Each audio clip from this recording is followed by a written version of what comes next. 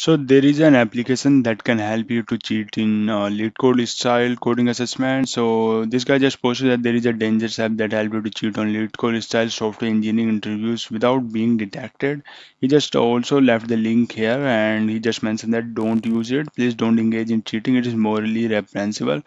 So I just want to click on this link and I was very curious to use it, but I have seen this software is not free. You have to pay $60 in order to use for Mac and Windows. So there is one guy who just documented all of the things like he just used this software and he got cracked Amazon interview and he got the offer letter as well. Here you can see that.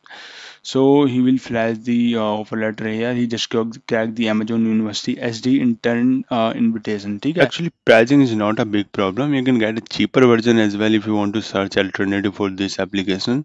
So the main problem is, let me describe the main problem. But before that, I'm also working in as a senior analyst in Amazon. So the main question is whether you should use this type of cheating in your coding assessment or not. So let's describe this with this scenario. Let's suppose you got a coding test from an MNC like Amazon, Microsoft, and you have cleared that test using that type of tool and got an offer letter as well.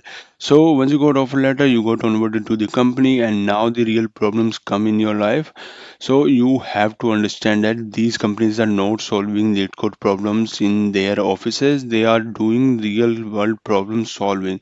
So when you got onboarded, you will also get a real world problem. But what you did the cheating in your coding assessment. You did cheating to do the lead code type of coding assessment. And some companies are doing solving real world problems like working on their AI and MLs, and some companies are solving quantum computer problems like Microsoft.